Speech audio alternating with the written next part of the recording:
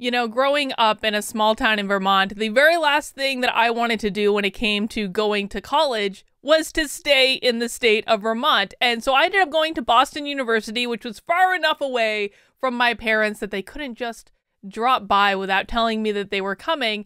And I've never really regretted that decision until Boston University started pumping millions of dollars into Ibram X. Kendi, for which I will not give them one more dime of my money in donations. I'll tell you that right now.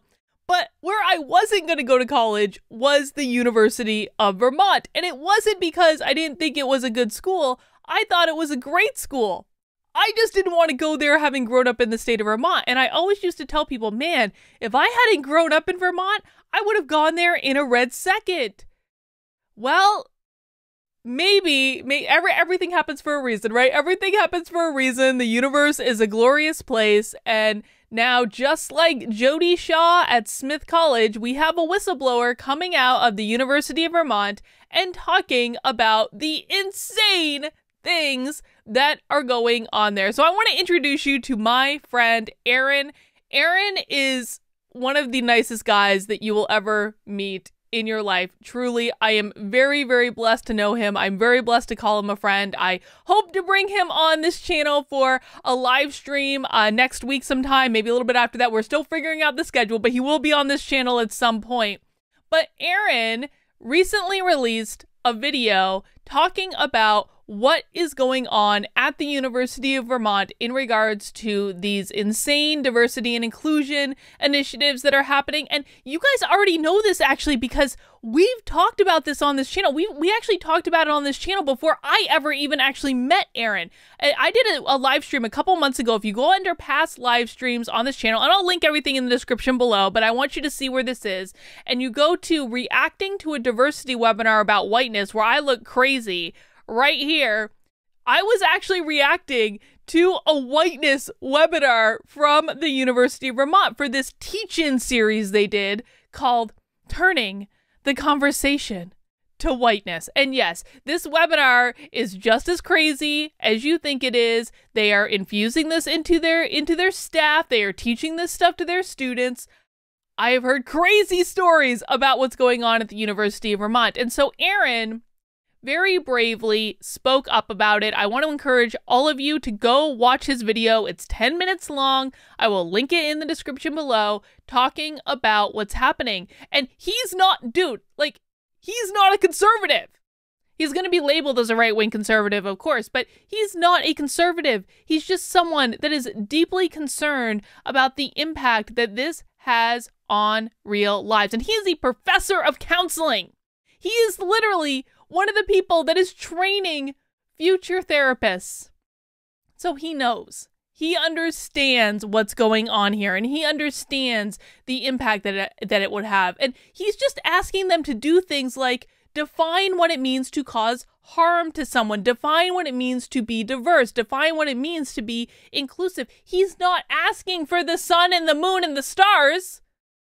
But UVM has hit back on him, and I want to show you this statement that they just released last night because what this is a university literally writing a public university, a university funded by the taxpayers, a public university literally admitting that they are teaching students what to think and not how to think.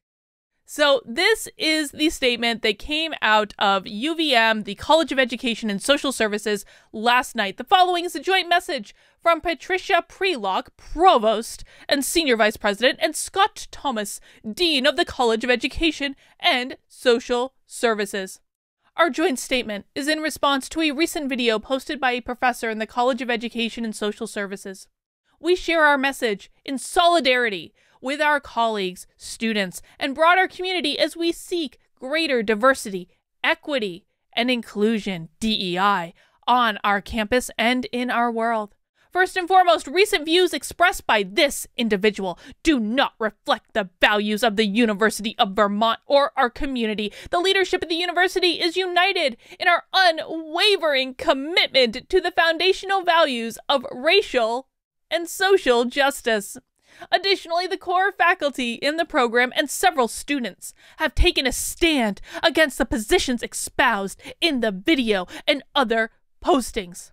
We value freedom of expression and the rights of individuals, the right of people to adhere to their own worldview, and we cannot force any one individual to adopt our institutional values, but we are entitled to promote those values.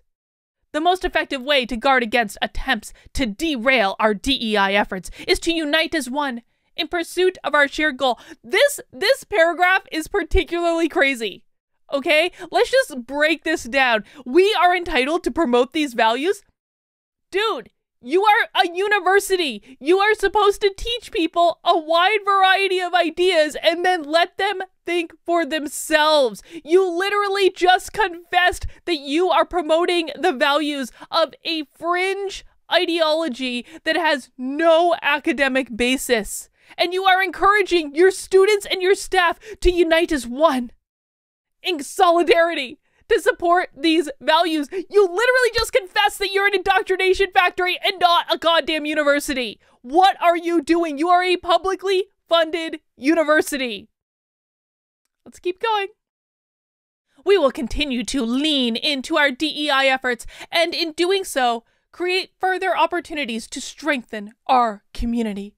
This event has given us further clarity and resolve about the importance of our commitment to our common groundwork values and DEI work. So basically what they said is, a professor said something we don't like, and now we're going to dig in our heels like children instead of considering the very real questions that he raised, because we don't want to define harm, we don't want to define diversity, we don't want to define inclusion, we just want everyone to assimilate to the values that we are trying to force on them like the goddamn Borg.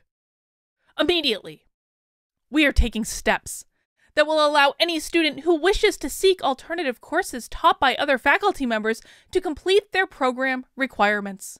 We will continue to monitor the situation and work to ensure students feel safe and supported. They're going to monitor a rogue faculty member who is posting videos on the internet.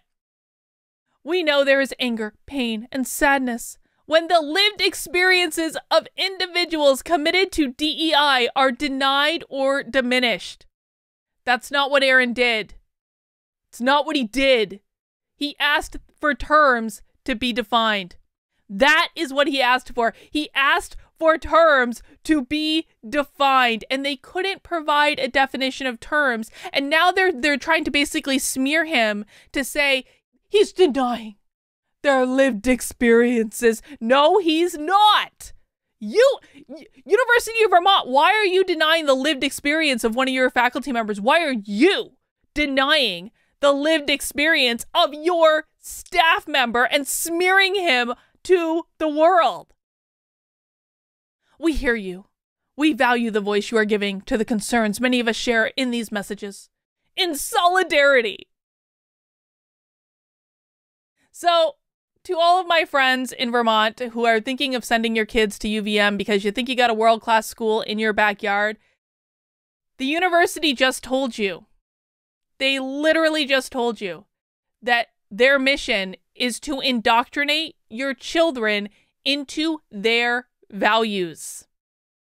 They are discouraging people from listening to people who disagree with them. They are literally telling them in this statement, if you don't want to take a class with this monster, you can opt right out. That's what they're doing. UVM just laid their confession out there. When people tell you who they are, believe them. Believe them. Crazy town. Crazy, crazy. Well, like I said, I'm actually next week, on Tuesday, I believe, going to be doing a live stream with the infamous Jody Shaw. Gabrielle Clark is going to join us as well. She's the mom out in Nevada that's suing her son's schools, and I am working on getting a stream set up with Aaron so you guys can hear from him. He is a wonderful, wonderful person, and I am sending him all the strength and love. He is being very brave by speaking out against these people, and we know they're going to smear him. They've already started, and he doesn't deserve it. He is a good person that is speaking up, that is being brave, that is trying to do the right thing. And so, Aaron, I salute you, my friend. I'll talk to you soon. All right, guys, that's all we have for right now. I'll see you soon.